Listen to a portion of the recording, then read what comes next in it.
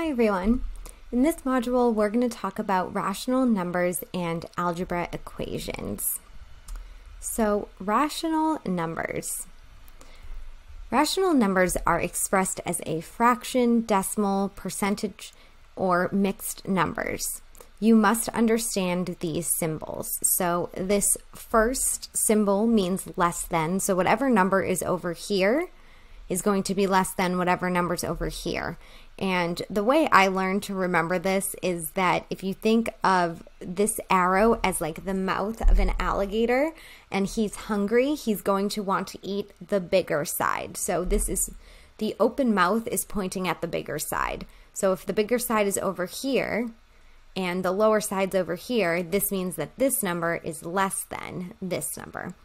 Now if we do the opposite, so now the alligator mouth is facing the other way, this is saying that the number on this side is greater than the number on this side. So this is a greater than sign. So less than and greater than.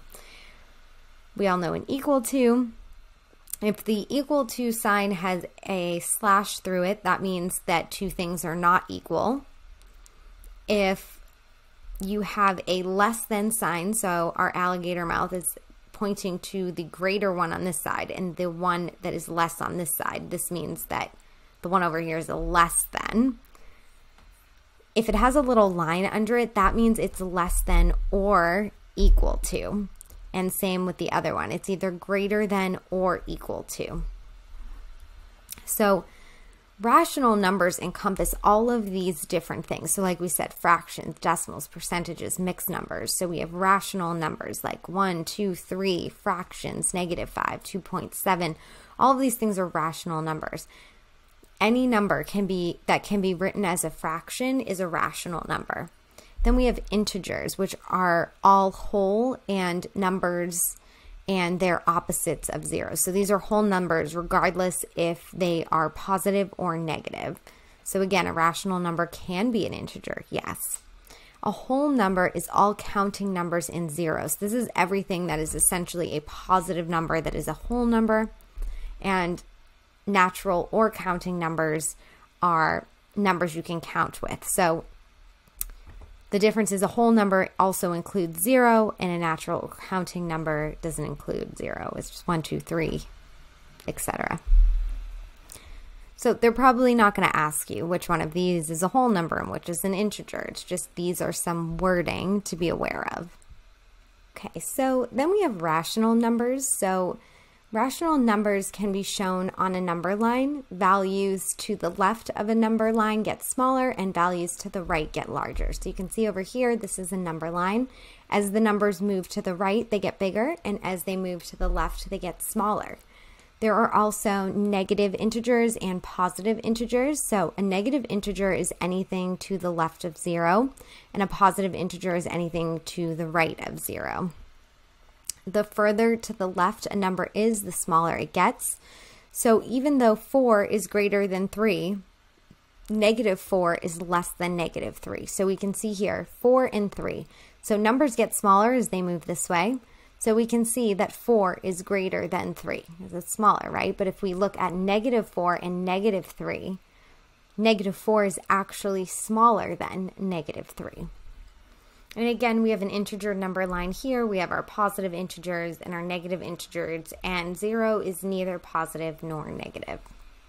So finding the common denominator, so as we talked about earlier, you can manipulate fractions, and you can do this to find a common denominator. So when you manipulate a fraction, you have to multiply or divide both the numerator and the denominator by the same number. So remember, we had that example with 1/5, and we could multiply it by 5.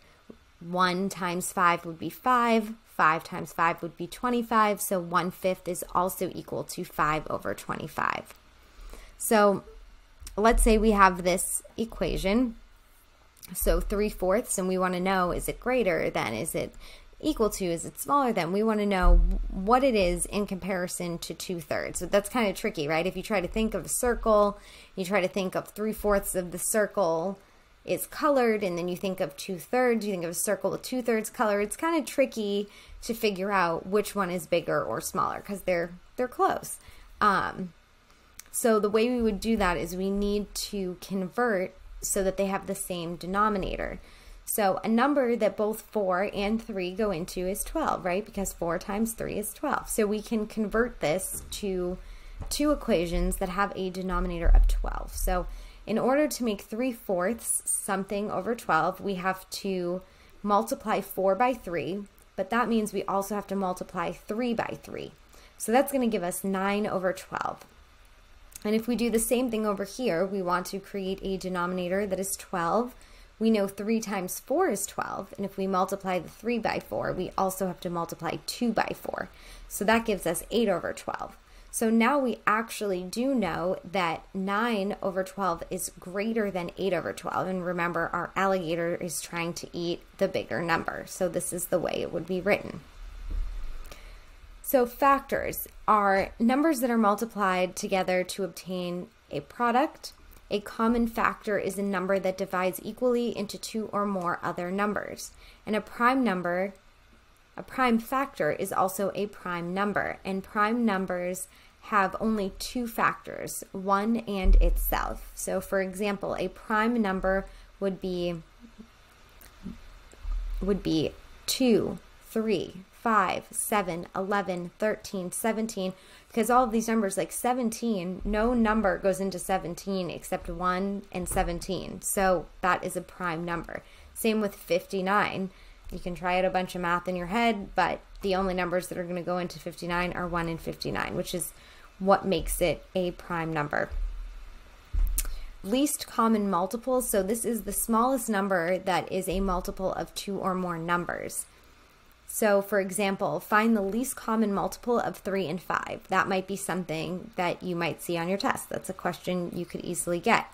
So we want to look at what are multiples of 3. So we have 3, 6, 9, 12, 15, 18, 21, 24. Way you would do that is 3 times 1 is 3, 3 times 2 is 6, 3 times 3 is 9, 3 times 4 is 12, 3 times 5 is 15, so on, so on. Now, we want to also find multiples of 5. So 5 times 1 is 1, 5 times 2 is 10, 5 times 3 is 15, 5 times 4 is 20, 5 times 5 is 25. So we want to find the least common multiple. So what is the lowest number that goes into both 3 and 5, or that is a multiple of 3 and 5? And that is going to be 15, right? They will have 15. So that would be your answer. So if we're going to compare the values of fractions, so again, this is the same problem we just looked at in the last slide. So remember I was talking about you could try in your head to take a circle and fill out 3/4 of the circle, or take the circle and fill out 2/3 of the circle. And when you look at it like this, you can actually see that, you know, that 3/4 is a tiny bit bigger than 2/3, right? Because the white part over here is bigger than this part here, or I guess you could say the colored part over here is smaller than the colored part over here. So in order to compare fraction value, the fractions must be manipulated finding the common denominator. So we just did that in the last slide. If two fractions have the same denominator, they can be compared by their numerators. And fractions that have different denominators need to be converted to fractions that have the same denominator so you can compare them. So we did this in the last slide with 3/4. We made it 9/12. We took 2/3. We made it 8/12. So the way we compare is by using the numerator, the number on top. So 9 is larger than 8. So we know this side is larger than this side. So algebra equations, some concepts to know. So a variable is a letter that stands for a number. So over here in this equation, our variable is x. It's a letter that stands for a number. It's a number we are trying to find out and we want to know, but we don't know what it is, so it's a letter. A constant is a number that is not linked to a variable. So a constant over here is going to be 23 and 45 because it's not like 23x or 23y. It's just a number. There's no other variable linked to it. And an expression is the mathematical equation that contains constants, variables, and symbols. So this whole thing is an expression. So the two sides of an equation are equal. Whatever you do to one side of the equation, you must do to the other side. And the goal in solving an equation is to put the variables on one side of the equal sign and its value on the other. So you do this by using inverse operations, which we'll go over. Addition and subtractions are inverse of each other, and multiplication and division are inverses of each other. So we have our expression, and when we're solving these types of algebraic equations, our goal is to get this variable, so this letter x, on one side of the equal sign, and then get a number on the other side of the equal sign, right? Because we want to figure out what is x, like what number is x. That's the whole purpose of solving an algebraic equation, essentially. So we're using inverse operations. So what that means is, if we look at this, right, the first thing we want to do is to use these constant numbers to create one constant number. So we want to get rid of 10 on this side, and we want to either add or subtract whatever we're supposed to do to this other side to now get 4x equals a number. And then we can move on to the next step to figure out what x is. So in order to do that, we use the inverse. So if we have a positive 10 over here, we want to subtract 10. And if we subtract 10 from this side to get rid of it, because this cancels it out, because positive 10 minus 10 is 0. So that cancels it out. But whatever we do to one side, we have to do to the other. So we're also going to minus 10 from 22. So now our equation is 4x equals 12. Now the next thing we want to do, right, because our goal is to get x on this side and a number on this side, but we have 4x right now. So what we want to do is get rid of the 4. So in order to do that, we are going to divide, because what you're doing here is 4 times x. So we want to do the inverse. We want to do the opposite. So we are going to divide by 4, and that's going to cancel out, and 12 divided by 4 is going to give us 3. So we know that x equals 3, and there we go. We just solved that algebraic equation. So, oh, I'm just going to go here. Oh, wait, I can go here. Okay. So one variable linear equation. So another way to write an equation is ax plus b equals 0, where a is not equal to 0. This is known as a one variable linear equation. A solution to an equation is called a root.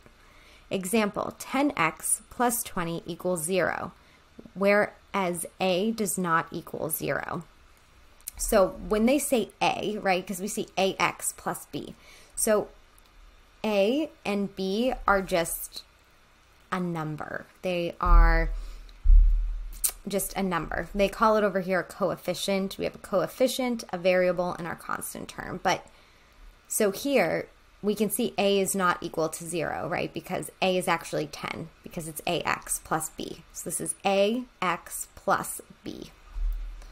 So if we were going to solve this equation, this is just some technical terms, but if we were going to solve this equation, the first thing we would do is subtract 20 from both sides, right? Because we want to get rid of this. So we'll have 10x equals negative 20. And then we're going to divide by 10 because we want to get rid of this 10. So we would have x equals negative 2. So the root of the equation is negative 2, right? Because that's the solution to the equation is called the root. These are some technical terms. All right. So then we have subtraction with regrouping. So if you're going to subtract numbers, the first thing you're going to do is stack the numbers on top of one another with the largest on top. So let's say we have this problem, 84 minus 56, but it's written in a straight line equals what? The first thing we're going to do is put 84 minus 56, written like this, one on top of the other. Then you subtract down. Now the issue is, say that this isn't read yet, right? We just have 84 minus 56. The issue is that when you go 4 minus 6, well, then you have a negative number, and you can't do that, right? When you're subtracting like this. It just, that's not the way to do it. It won't get you the right answer. So what you have to do is make 4 a larger number. Now to do that, you you can, I guess, say borrow 10, right? Because this is a tens. This is a 1 spot and a 10 spot. So we're going to pull 10 back over to make this bigger, but to do that, we have to reduce this to 7. So if you think about it, 84 is the same, like 8 and 4 is the same as 7 and 14, because this 1 technically should be here to make it 8, if that makes sense. So to summarize, you're going to make 8 7, and you're going to make this 14, and then you'll subtract. 14 minus 6 is 8, 7 minus 5 is 2. Your answer is 28. And we can see over here, so each one of these lines is 10. So 10, 20, 30, 40, 50, 60, 70, 84. So this yellow one should be, if you're looking at the equation first, it would be green, right? But you can't subtract 4 from 6. I mean, you can't subtract 6 from 4, right? Because there just isn't enough. You have 2 yellow left over. So what you have to do is take 10 from here, which then gives you 7 green, but 14 yellow. And now you can subtract the 6 from the 14, which is going to leave you with 8.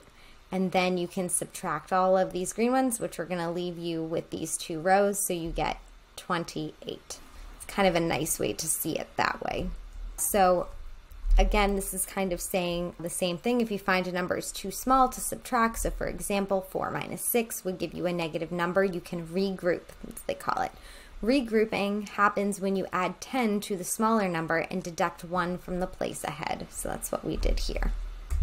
All right, so that is the end of this module. Make sure to do the practice problems, check the answer key, and I will see you guys in the next module. Bye.